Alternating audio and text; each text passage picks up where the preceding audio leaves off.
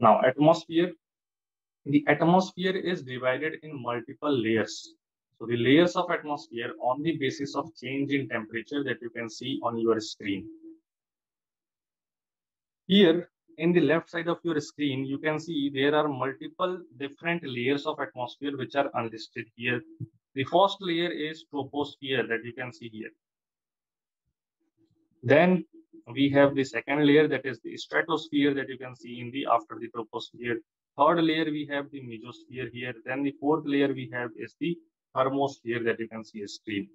And this is the ground surface. So when you start moving from the ground surface to the upper direction, you can see about 10 to 12 kilometer height, the troposphere is going to be end. And whenever any particular layer is ending, so that can be called as pause. Pause of what? Pause of troposphere. So this particular layer can be called as tropopause. Then we have stratosphere. Stratosphere is going around up to 50 kilometer height. And in this particular layer, which is in between stratosphere and mesosphere, that particular line can be called as where stratosphere is ending, stratopause. Then we have the mesosphere, and that particular layer where the mesosphere is ending, that can be called as mesopause. So pause are what? Pause are the ending side of that particular layer. And here, altitude kilometer you can see on the screen. So the very first layer here that you can see where aeroplane is also flying, the clouds are moving, the wind is moving. That particular layer of the immediate boundary of the surface of the earth is called as troposphere. The height of troposphere is ranging between 8 to 16 kilometers. Now, why it is ranging? Why it is not fixed? So because earth is not also very round in the shape. It is somewhat elliptical in the shape. So the gravitational force is different at equator and different at poles. So at poles, the gravitational pull is less, and at the equator, the gravitational pull is very high. So that's why the height of the troposphere is also going to be changed according to that. In the equator, the height of the troposphere can be go up to the 16 kilometer. At the poles, this can be reduced to up to 8 kilometer only. So because thickness of atmosphere is very low there, and thickness of atmosphere is very high in the equator zone or in the middle zone of the earth. So that's why the height of the troposphere is also ranging from 8 to 16 kilometers. It is low at the poles, that is about 8 kilometers, and in the equator, it is up to the 16 kilometer height it can go. And this is the region where vertical mixing of air is predominant. It means the lower layer will go to the upper side and the upper layer will go to the lower side as well.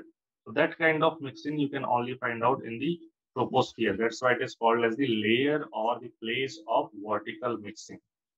And all kind of weather phenomena also takes place only in this troposphere. So any kind of weather phenomena, that is the rainfall, fog, or snowfall, all that kind of weather phenomena only takes place in the troposphere. After troposphere, no weather phenomena takes place. Remember that. And coming to the second layer here is the stratosphere. Stratosphere height that you can see here. So starting after the troposphere, it means it can start from 8 to 16 kilometer anywhere, and it can go up to high as only 12 kilometer and up to high as 50 kilometer as well. So 12 to 50 kilometer height can be of the stratosphere. Now, the stratosphere inversion condition takes place. Now, what is the meaning of inversion condition? Now, here you can see in this particular image, a red line is going, and the x-axis of this image is depleting the temperature value. So, in the ground surface, you can see the temperature is somewhat around 20 degrees Celsius or 18 degrees Celsius. When you start moving upside in the atmosphere, in this especially troposphere, you can see that temperature is decreasing according to this graph. And this decrease in temperature is called as lapse rate in the environment.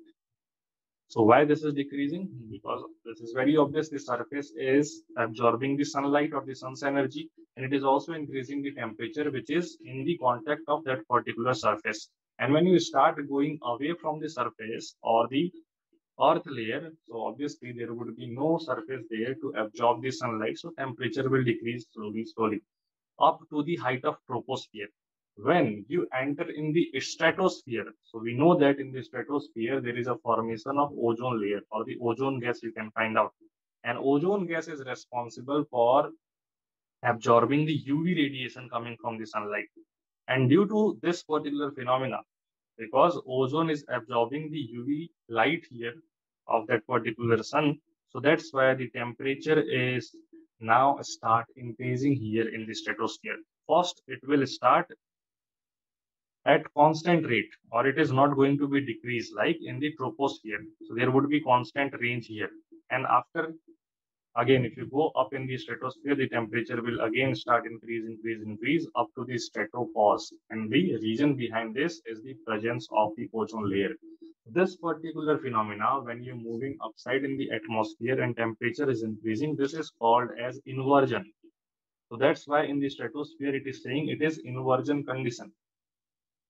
And the reason behind this inversion condition is presence of ozone layer, maximum at 25-kilometer height. This question is also asked multiple times in the examination. What is the maximum concentration ozone height you can find out in the atmosphere? So maximum concentration of ozone you can find out at the atmosphere at 25-kilometer height. And this is responsible for stopping the UVC radiation. UVC radiation, why? Because UV is also divided in three categories: UVA, UVB, and UVC. So the ozone completely stops the UVC radiation, very majorly also stops the UVB radiation, and it will allow to pass the UVA radiation.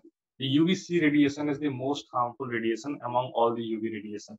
UVA is good kind of UV radiation that is not causing very huge harm to the living animals, you can say. So this UVC radiation is completely blocked by the ozone layer. Now, coming to the mesosphere, after the stratosphere, there would be stratopause. And again, because now in the mesosphere, there is no ozone presence. So no ozone presence means again the temperature will start decreasing. In this particular graph, again you can see for the few times this is going to be constant, and again the temperature will decrease up to the mesopause. And this mesopause is that particular height in which the coldest region of Earth you can find out. The temperature can go up to the minus 90 degrees Celsius in this particular case. So that is mesopause. And because there is no, again, source of absorption of the radiation, so that's why the temperature is decreasing in the mesosphere, mesopause as well. The height of this mesosphere is ranging up to the 50 to 80 kilometers, 50 in the poles, 80 at the equator. Then we have the last layer, that is the thermosphere. Thermosphere height can be again very vast. It is starting from the 80-kilometer to 50-kilometer range, can go high as 400-kilometer height. And again, this thermosphere is divided in multiple layers, like ionosphere. Why ionosphere? Because ions you can find out here. What kind of ions? Ammonium ions, nitrate ions, ozone ions you can find out here. And again, because there are ions formed there, or ionosphere, you can find out ions. So they can again absorb the radiation, sun's radiation, and they will increase the temperature of the thermosphere as well. So again, you can see after the mesopause, the temperature is increasing in this particular red line. And after the ionosphere, we have exosphere, which is outermost layer, you can say, of the Earth sphere, that is your exosphere. And after that, we have heliosphere, that is the layer that is very forcefully interacting with the sunlight. That's why it is called as helio. Helio means related to the sun. So because this particular sphere or layer is very forcefully interacting with the sun's light, so that's why this is called as heliosphere. So these are the all layers of atmosphere, starting with troposphere, then stratosphere, then mesosphere, and then at the last we have the thermosphere. And all the features of these layers already we have discussed.